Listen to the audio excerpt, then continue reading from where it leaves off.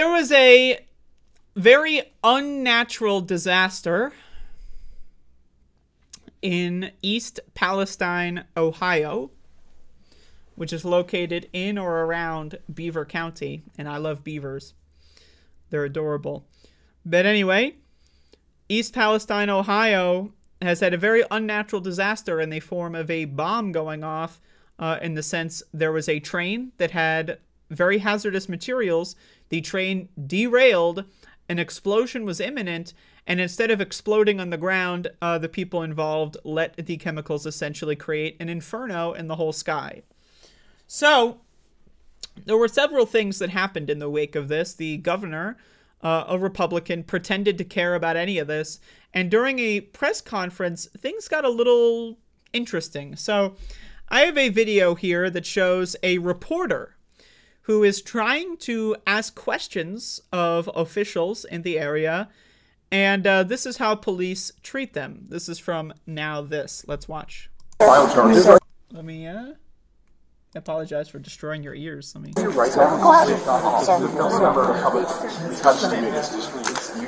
I am allowed to be here. Did you not see that man put his hands on me? Shut it down. You continue to go. Now. Go. Now. Or you can go to jail. Sir. You want to go to jail for criminal trespassing? Do you want to go to jail for criminal trespassing? Do you understand? You know how quickly our lawyers will get me out? I don't care. Sir, can we I don't care. So, this guy is a reporter with News Nation, and they accused him essentially of I guess they accused him of being too loud or making a scene of some kind. I mean, just doing a news report is making a scene, I guess. And notice when this guy says, "Do you know how fast my lawyers can get me out?" The cop here says, "I don't care." Because they don't actually care about the law. I need you to understand this. There is no such thing as law and order. It does not exist. There is no such thing as the U.S. Constitution. There is no such thing as the First Amendment. The only thing that does exist are police. And police can enforce any law, quote unquote, however they want. So if it's illegal to arrest the press, so what? The cops can just do it, and it doesn't matter. Are the cops going to be held accountable for breaking the law? No. So therefore, there is no law. If the First Amendment says that there's a protection for the press, and you arrest the press, then I guess there is no First Amendment, right? I mean, that's my understanding. But let's continue here, because it gets a lot worse. Let's talk outside. Go. Let's talk outside. Come on, outside. Out the doors. Out the doors. By other media right here. I'm going to listen. I don't care. You're going to walk out the door. I'm going to listen. You're going to walk out the door. Do not touch me. So note, by the way, that this whole altercation started because some tough guy came over and tried to push him out. He said no. And then this is when this video starts filming. And then other people try to bully this guy out. And eventually, again, they're putting their hands on him. Now, say what you want about whether or not putting your hands on someone can constitute assault or not. If you're trying to push someone out of a building for no reason, especially if they're a journalist, I would say it's assault. That's my definition. If you're trying to if someone out there is, just like started beating the shit out of someone and you try to like forcefully get them off of somebody and you put their hands on them to get them off of someone because they're beating the shit out of someone, that's not assault, right? But someone is standing there doing their job. They're a reporter. They don't want to be there, right? They're just doing their fucking job. And you're trying to aggressively push them away. That's absolutely assault. But again, there is no law. There is no law. There is no Constitution. There is no First Amendment. It's not real. It's made up. All right? It's made up. They made it up. It's a lie. Sir, can we talk outside, please? I am trying to listen. Talk outside, please. And he escalated with me. I am doing my job. This is covered by the First Amendment. Excuse me, sir. I'm the building supervisor here. Please leave. There you have it. You're going to stand. I love how this absolute fucking fuckface is like, well, there you have it. God has come down and weighed in. The building supervisor, it doesn't matter, right? It doesn't matter. This is a press conference, right? With the governor.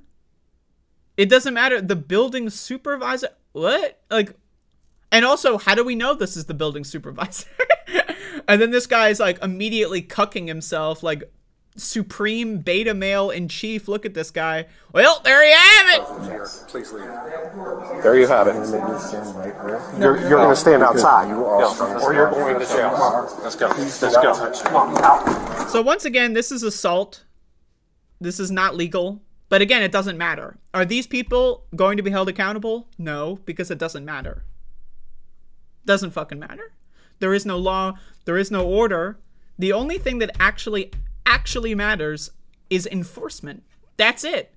If there's a law on the books that doesn't get enforced, it's not a law. If there's not a law on the books, but the enforcement happens anyway, then the law that's not there is irrelevant. You're under arrest. So again, now let's imagine, right? This is where the excessive force thing comes in. All right, let's imagine this guy, he is a member of the media, but he's being a little uppity, right? Whatever you want to excuse, whatever reason you need to believe, right? He's just like, look at him. Just, I don't like the way he looks. He's causing a problem, whatever. Do you need to arrest him? Like, forcefully ejecting him from the premises, right? Let's assume that he's acting a fool, whatever.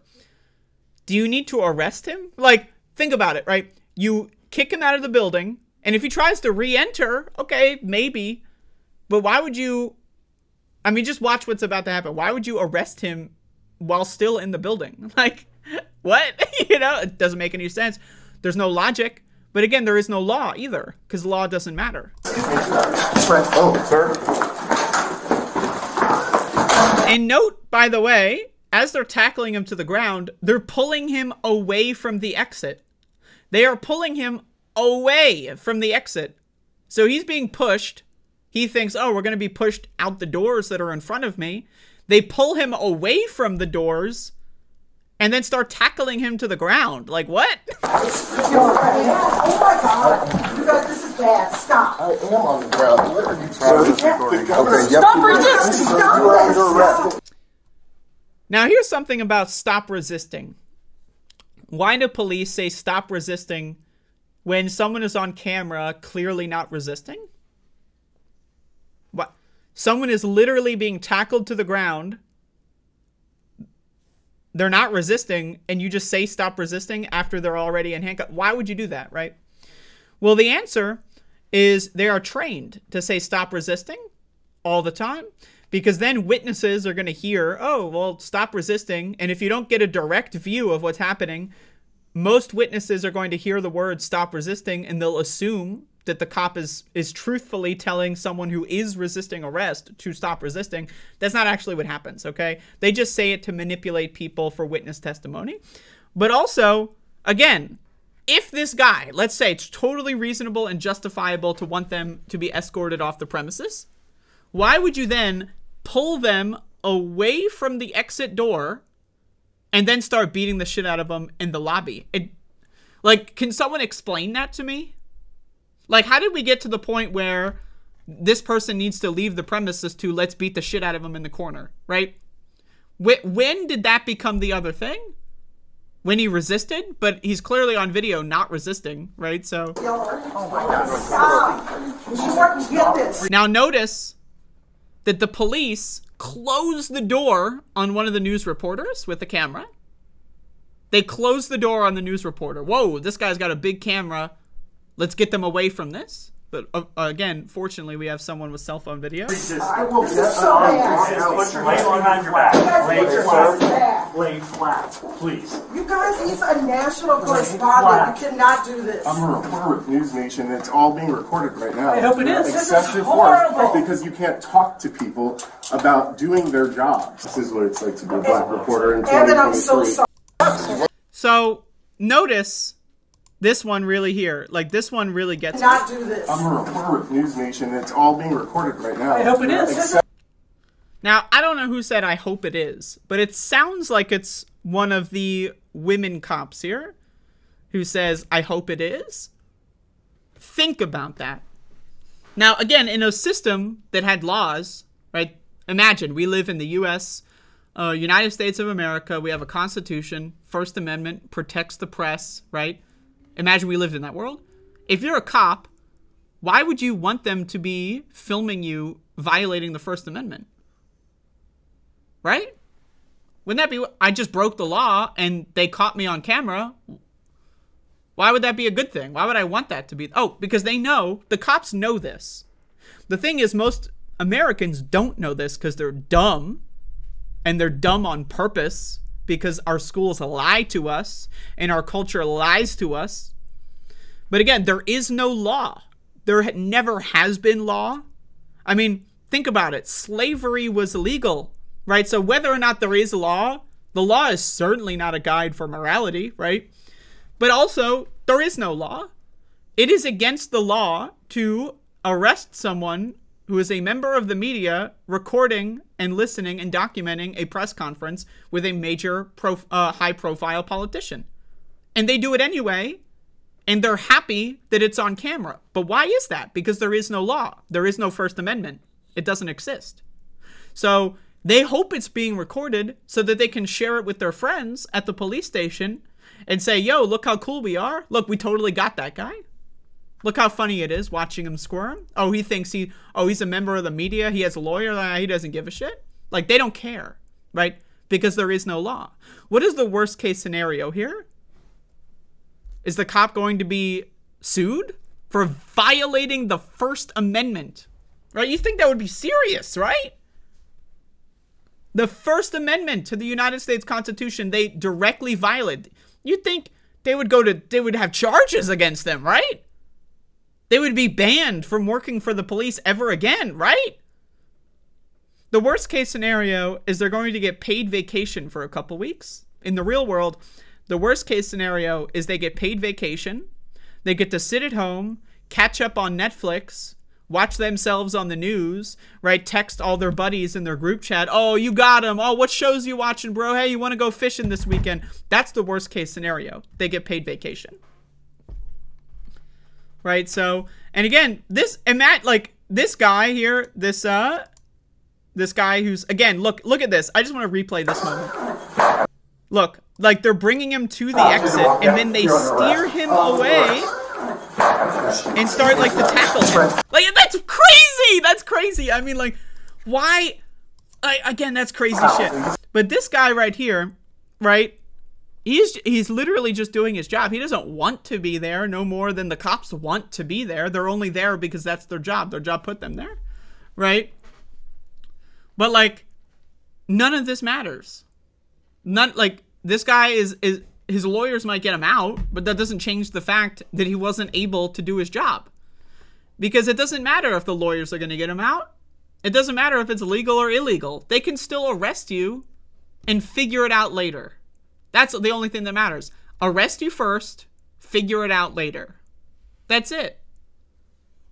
And, you know,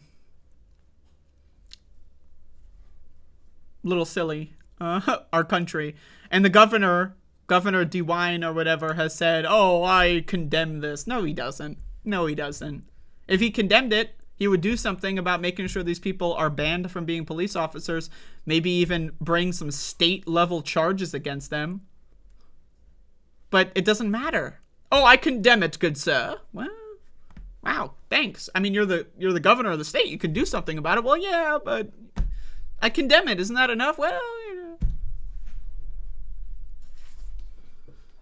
These people are... I mean, I don't even like using the word people when I refer to police because, in my opinion, they're not people. If you become a police officer, you forfeit your right to be a human. At best, you're some Homo erectus motherfucker who doesn't have a developed brain. And you're just like, I don't even know what you're doing. You can't think. There's no inner monologue. There's no logical processing. You're just reacting to shapes and colors and sounds, right? They're barely even human beings. These are criminals. And yet our government hires criminals to engage in crime on the rest of us for no reason. Cops are garbage. They will never do anything to help you. They never will help you. They never will help anybody because that's not what they're there for. And Americans aren't going to do shit about it because they don't care. You think Americans give a fuck about this? Americans don't care. The lazy, stupid fuckers. They don't give a shit about this. Because Americans, the only thing they give a shit about is when can they get their next treat. When does the next episode of some stupid, lowbrow, fucking dumbass show come out? When's their next fucking movie come out? When's their next dumbass wizard game coming out? Now, I'm not here to tell you that appreciating art is a bad thing. Of course not. But that's all they care about. When does McDonald's open? When is the breakfast menu available at Wendy's? That's all they care about. Most Americans, 90+% of Americans, that's all they care about.